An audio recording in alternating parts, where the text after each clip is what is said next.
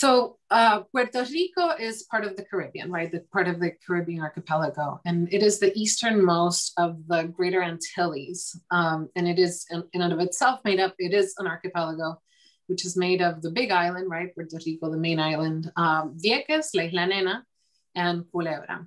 I hope that you guys can see my cursor. Can you? No? No. No. Oh, yeah, we can see it. It's just like, yeah, we could see it. Okay. Yeah. So Culebra, Vieques, the rest of Puerto Rico. Now, for the last 500 years, Puerto Rico has been really a military fortress in many ways, right? It's been some kind of an outpost for whatever colonial empire was trying to have us. And then since 1898, after the Treaty of Paris for the Spanish-American War, we've been a colony of the United States. Now, in 1941, the US passed Public Law 247, which allowed the US Navy to expropriate 78% of all of the land in Vieques. And as a result of this massive expropriation, the vast majority of Viequenses were forcibly relocated to the middle of the island, right, to this smaller strip of the island. So this is a map of Vieques in 1940 and where everybody was sort of a census of where people were located. And this is of 1950, after the majority of the expropriation.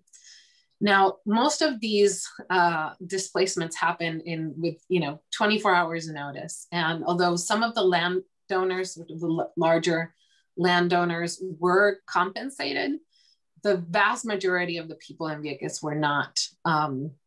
Small property owners, families, and people who were sort of the equivalent of sharecroppers here in the United States, they were certainly not compensated at all.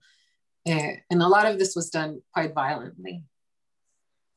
Now, as you can see from this map, this is basically how Vieques was ended up being divided.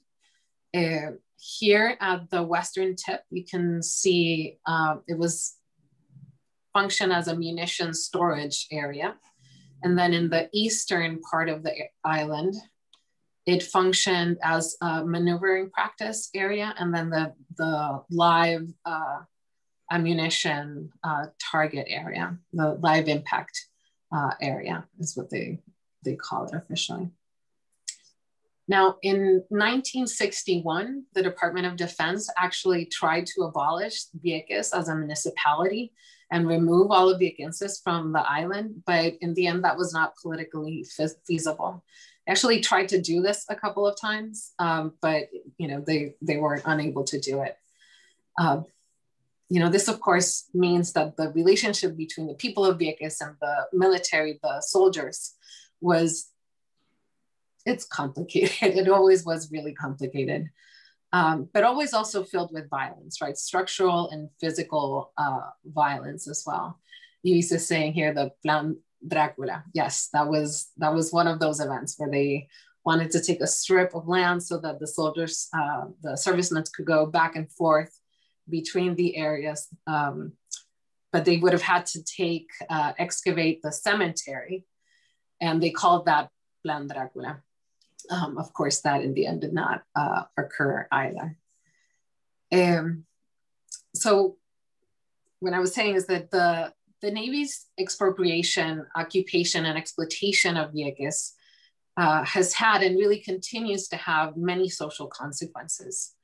They limited there was limited infrastructure at the time, but they also limited what the infrastructure that could be developed over time. And so this really complicated the situation and led to increases in poverty and few educational and healthcare and employment opportunities as compared to the main island of Puerto Rico. And this also sort of contributed to a mass exodus that started out in the 1940s, but continues to this day. Now, I filled this up with a bunch of images, and I have a lot of numbers about, tons of bombs and all of that. But essentially, there were many varieties of bombs and artilleries that were dropped, some of which are still undisclosed by the Navy. They also rented out Vieques to other NATO allies, and we don't have a clear sense of what those allies were using at the time. I'm sure the Navy has a clear sense, but they're not disclosing that. Many of these bombs ended up changing the topography of the island, the landscape of the island. Excuse me. Some of them never exploded. So we have thousands upon thousands of unexploded ordnances in the area. It was really in the 1940s, in 1948 specifically, that the first full-scale war games were done in Vieques. And this means that there were over 60 ships, 350 planes, and 50,000 troops from all of the military branches that just descended upon this island and the population there in a situation that felt like a war. That's exactly what they were planning. You know, they were training for.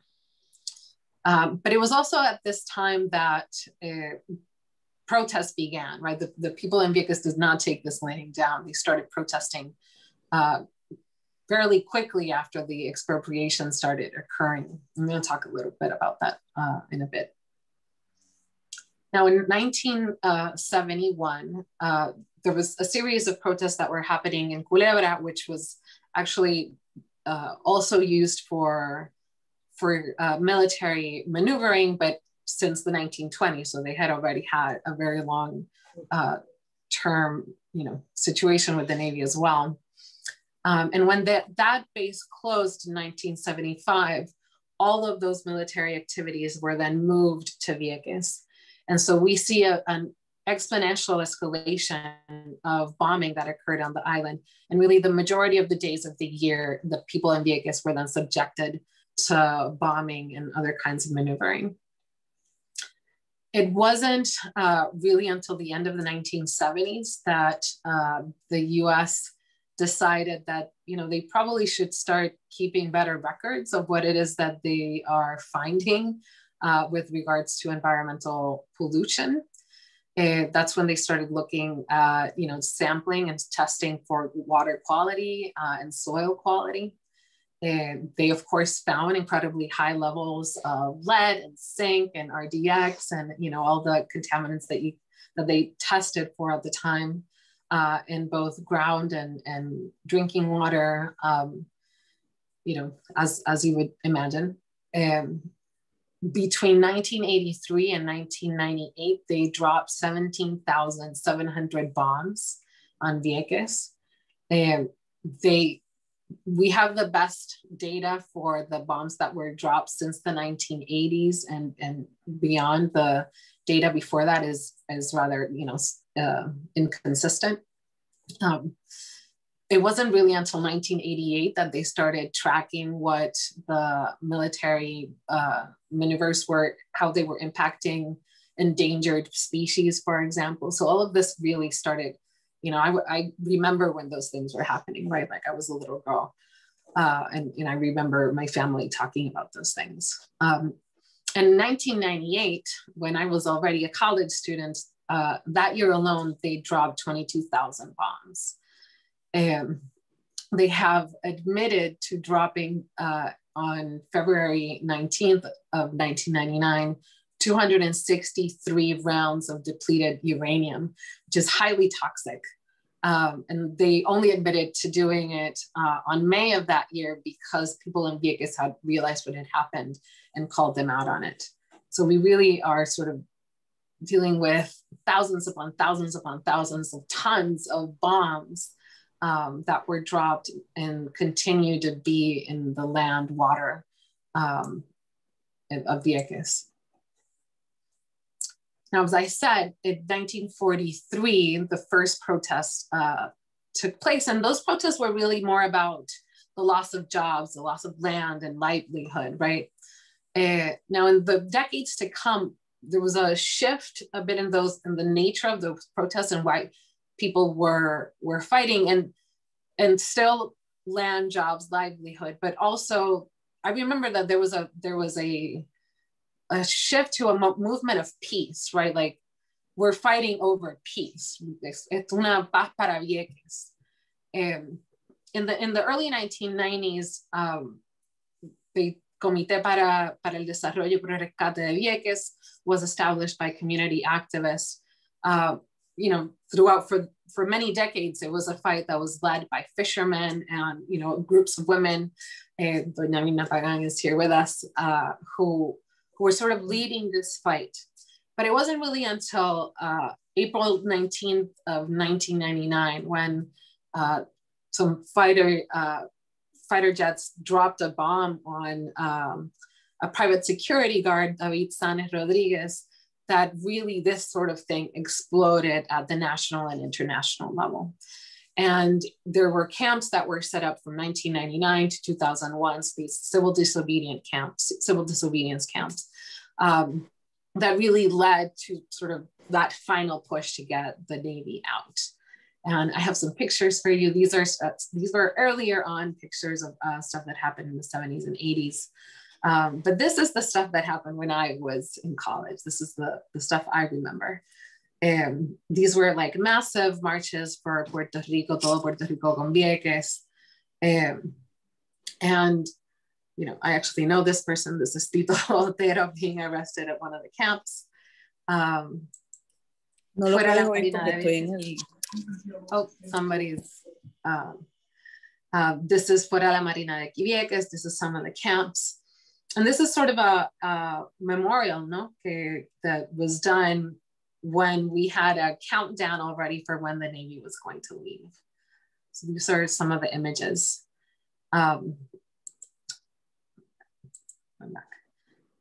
So on June 14th of 2001, the President of the United States, which by then was George W. Bush, announced that there would be a cease of all military activities. But then by 2003, of course, people got even more resolute and said, nah, not one more bomb. And so the protests actually intensified at the time. And it was on May 1st of 2003 that the Navy, you know, withdrew fully and turned over the lands to the Department of the Interior, declaring it a wildlife refuge and a Superfund site. So as you can imagine, 60 years of bombing led to significant environmental degradation, and there are many unexploded ordnances on land and sea, as I've mentioned before. And here's just some of the images that people have captured over the years. There are things that are, I have another picture. For example, there is a submarine tank that has these barrels that are oozing chemicals, and no one's actually really sure what's in these barrels. But we know, you know, there's areas that people can actually reach and get to. And there's been many accidents with people getting severely critically injured. And this is sort of what we've got, you know, no, don't access beyond this point. Now, one of the things that has been really clear is that although after 2005, the EPA placed that the bombing range and the surrounding waters as a Superfund site officially, there have not been any decontamination efforts. And the cleanup efforts that have occurred are actually just sort of burning the brush and then looking over with you know, helicopters and the like, seeing what they can find and then going in. If it's something that they can easily remove, then they might remove it, but mainly they just blow it up, and they blow it up in open detonations. So all, you know, they're no longer being bombed, but they're still being exposed to all of the chemicals and all of the contaminants that would, that are, you know, happen when something blows up. You know, never mind the actual danger to the people that are doing the blowing up. So the complex nature of the military's impact on the health of Viequenses has really touched every part, every aspect of life in Vieques. And we're talking really about limited access to healthcare services and forcing residents to travel great distances for any kind of specialized care. And so here, this picture here is of the current hospital, if you will. There is no hospital. The CDT was sort of destroyed after Hurricane Maria, and there, the government, the Puerto Rican or the federal government, have not yet built anything new, anything that will actually serve the needs of the people in Vieques. Currently, there's also incredible problems with the transportation, between Vieques and Ceiba, which is where the ferry port is at. Things are broken. They're giving priority to tourists for the most part. So there's been a lot of protests. If you're watching the news lately in Puerto Rico, you would have caught this. And so, in a colonial relationship, the oppressor is the one that has the power, right? So in addition to the deaths due to the accidental bombs that went off, or the direct violent encounters that happened with the servicemen throughout the years in Vieques, the Navy also just limited economic development and health and the transportation infrastructure, and just overall made life harder for the people in Vieques in ways that it really didn't need to be. Now, one of the arguments that, big arguments that ultimately pushed the Navy out was that the health impact that all of the chemicals that they were using was having on the people in Vieques.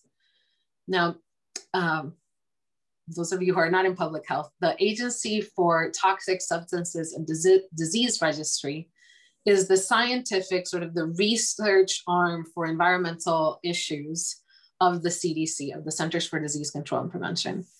And in 2003, and then in 2013, they shelled out these reports where they were meant to assess the impact of the Navy's activities on the health of Viequenses. Now, the first one was, relatively quickly dismissed for a bunch of methodological flaws. But the second has had a more enduring effect, and despite some very clear methodological limitations. And, I think that it's important that we understand that this is actually, these reports are the basis for policy. For what cases determine budget and guidelines and decontamination efforts, support for healthcare access, like these reports actually matter very much at the federal level. So in the 2013 one, they stated almost unequivocally that there is no evidence that the Navy's activities posed any real threat to human health, and that they divided their analysis in these pathways, mainly consumption, right? Fish consumption, local produce and livestock and drinking water, biomonitoring, which is getting blood, saliva, hair samples and the like, urine samples, and air and soil.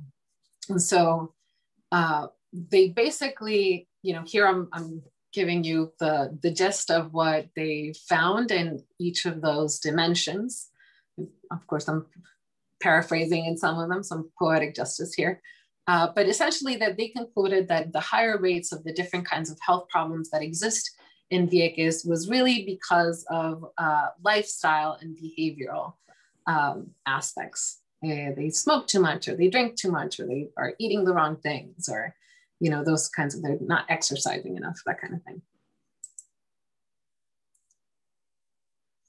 However, on the other hand, you have a bunch of independent scientists from different areas of the world and different, expertise that are all saying like, well, actually, no, there is something here. There are abnormally high levels of metals and toxins that have been found on blood, hair, nail samples of Vieques residents, and in the soil, groundwater, drinking water, house dust, plant life, aquatic life, you name it. There are also incredibly high rates of cancer, neurological disorders, asthma, reproductive disorders in Puerto Rico and other comparable samples around the world. So, not so fast. So needless to say, this has, this is a lot of conflicting information. And after really a century of abuse, Viequenses are very weary and distrustful of government reports, especially of the government that bombed them. And they're also really, researchers. And, ultimately nothing has changed in the last 20 years since the Navy left. And so kind of where does that leave us, right? How can we find out which contaminants got to human populations and how did they get there? And how can we address this in a way that addresses community concerns and these decades of mistrust? So this is where this particular project comes in. In 2018, the US Congress, in its Appropriations Act, required, it basically told the EPA, you need to put money down for a project or, multiple projects, however they wanted to do it, to look at how the Navy impacts the health of Vieques through the soil, seas, plants, animal, human population, and we want testing, evaluation, quantification, and mitigation. They wanted it all. So the EPA went ahead and did an RFA, and they called it Addressing Environmental Concerns in Vieques, Puerto Rico through Community-Based Participatory Research. So what is CVPR? This is really an approach to doing community health and health inequities research, and it's centered on social justice and equity. It traces its roots to Paulo Freire and his popular education movement and participatory action research. And it recognizes that health inequities will not disappear until social equity that is embedded in social structures, power hierarchies, until that's actually addressed. So some of the core principles of CVPR are here. It is a process where partners contribute equally. They're engaged in co-learning and power sharing. There's a clear mandate for local capacity building and local systems development and empowerment, and to translate the process of the research and the outcome of the research into something tangible that the community can actually use. Successful long-term partnerships, they really require these sort of critical practices of cultural humility and cultural safety. And cultural humility is when we all of the members of the project, right, acknowledge and reflect upon those power imbalances, and when we actually do something to address that. Whereas cultural safety is where we're promoting a broader awareness of the social context, right, of the historical context, of the economic context that determine these health disparities, these health inequities, and a little bit our own role in perpetuating those health inequities. And so when we adopt these practices and these principles, the idea is that we're engaging in sort of a mutually beneficial and non-paternalistic partnership. So with that in mind, this study will uses CVPR to really look at these three goals, right? We want to establish exposure pathways. We want to try to understand how did these contaminants get to human populations, and how did those impact health? How do people move, right? And we're doing this through different methodologies, but essentially, instead of it being a place-based assessment where people are sort of sampled in different parts of Vieques, and where air quality and soil quality and water are sampled in very specific parts of Vieques, we're actually following the people. We're saying, okay, you tell me where it is that people exist, and how, cómo se mueven, no? How people move around in their environment, because that's what's going to tell us where they might have been exposed, and not the other way around, which is how mainly certainly the ATSDR had been doing their sampling. We're also going to establish a data monitoring system, essentially a community-led contaminant self-monitoring system. And finally, we're doing a plant-based remediation for soil matters. How can we clean up the soil so that it can be used more efficiently for the purposes that the community wants them to be used? And in this case, we're sort of doing it initially for agricultural purposes. Now, when we were designing this and sort of thinking it through, it was always really important that this has to have tangible benefits for people in Vieques. So these are the 5 that are more easily identifiable. The sustainable development, in that the activities are meant to address current concerns and the concerns of future generations, because they're based on the priorities and strategies that are being proposed by local farms, health, civic organizations, entrepreneurial organizations. The community will also be able to self-monitor contaminants without the need for the federal government to necessarily come in.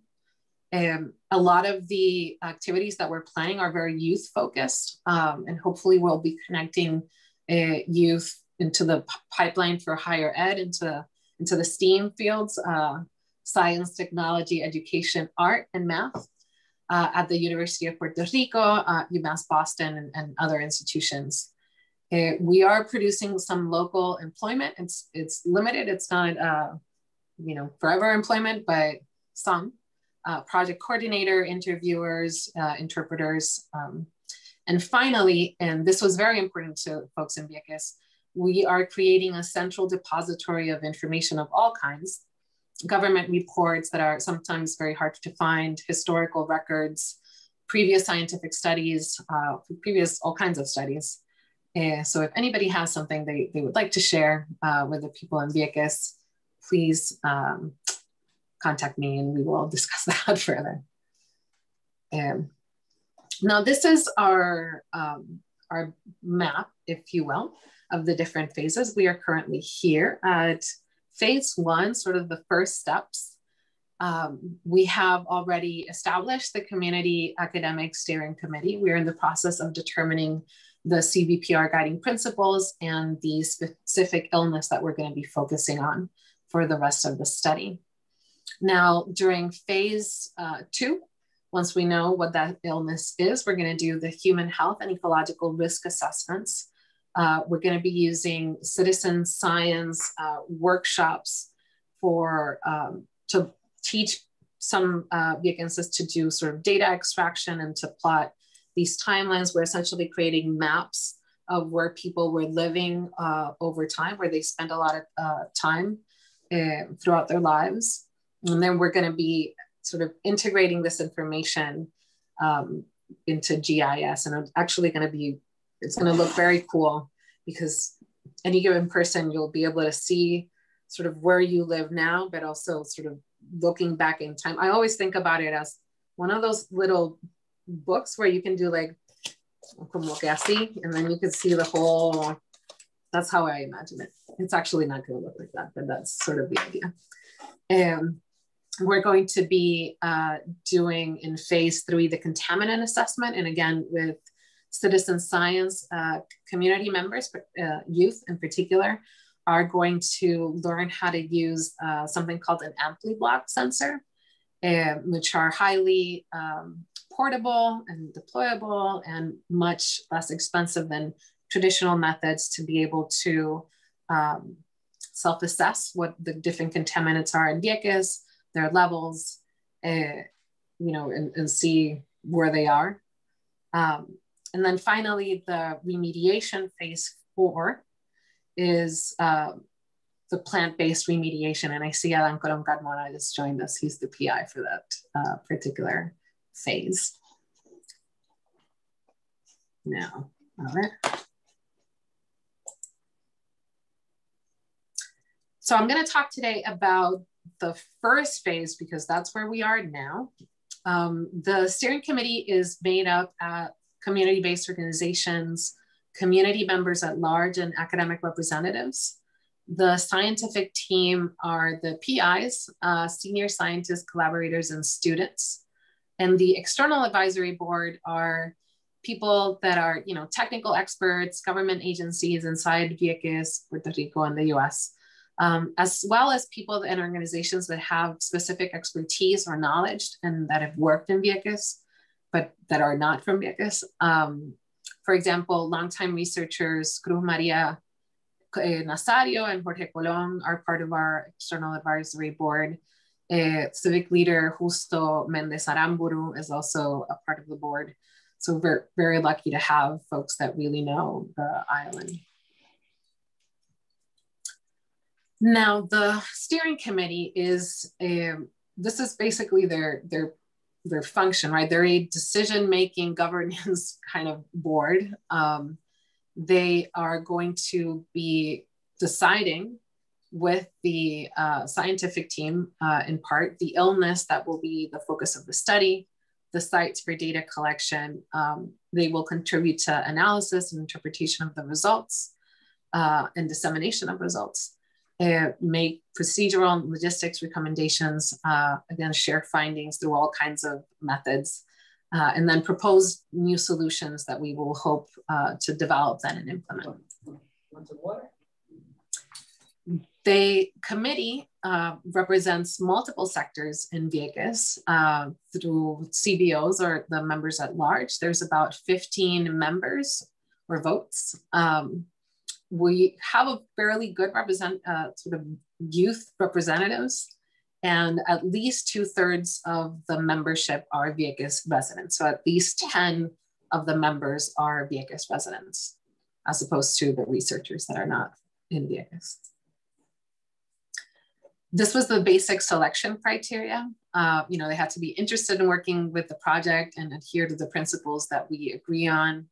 You know, they have to come to the meetings, represent some, you know, have a representative and an alternate, you know, be well respected in Vieques and the like.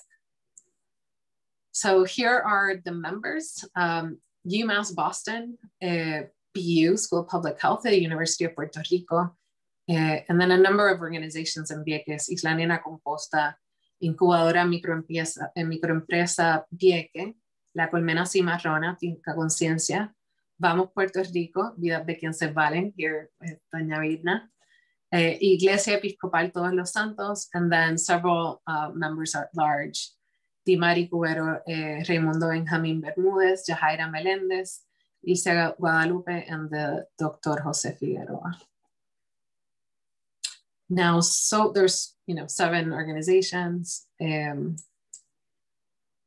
So we're also a pretty transdisciplinary scientific team. We have social scientists, we have folks in the natural scientists, we have engineers and urban planners, you know, chemists, environmental scientists, and we have Adriana, who is our project manager and without whom we wouldn't be able to get anything organized, and Valeria Hernandez and Maria Pilar Botana, who are our wonderful doctoral students. Now, so far, we've had 3 steering committee meetings on these dates, and these are basically the things that we ended up discussing, not necessarily the things we set out to discuss, but what we actually discussed. The first one, of course, has the most attendance, and I think mainly because all of the organizations came with multiple people to see what was going on. And then for the second and third meeting, they've actually only sent 1 representative. So the attendance the number of people in the room has been fewer. Now, we have put together 4 subcommittees. One to develop CVPR principles, you know, think about the health focus, the open community meetings, and the communication subcommittee. Now, the first one, we really need to establish our own guiding principles. There's many examples out there of other projects of CVPR principles, but there has to be community ownership of the project. And, you know, the community has to establish what are the principles that they want to do. And so these are the ones that we're discussing as of right now. They have not been fully accepted, you know, sort of signed on the dotted line by the full steering committee yet, but these are sort of where we're headed to. It's important to note that people in Vieques were very, this subcommittee, emphasized the importance to recognize the historical and cultural legacy at every stage and to respect ancestral knowledge. And, that was very important. And also to emphasize that the process is of equal or even greater importance than the results. The illness/health subcommittee, the idea here is to really think through, okay, so what are the health concerns in the community? What can be directly linked to military activities? And what do we have the methodology and the technology to address, right? And how that coalesces into, that will be the health focus. And these are the things that we're discussing right now: cancer, asthma, diabetes, Alzheimer's, hypertension, renal diseases, developmental and cognitive delays, mental health, and reproductive health. So it's a very broad list. And there's discussion that, as you saw from this slide, is actually the biggest subcommittee, with a big representation also of scientists, which is a really good thing, because there's a lot there of how to actually make all of these three things, elements fit together. Then the open community meetings, right? We're talking about what are these meetings for? How do we work around COVID? What do we want to say? How do we want to say it? How should we promote it? And that actually coincides a lot with the communications meeting subcommittee. So we're thinking about merging those.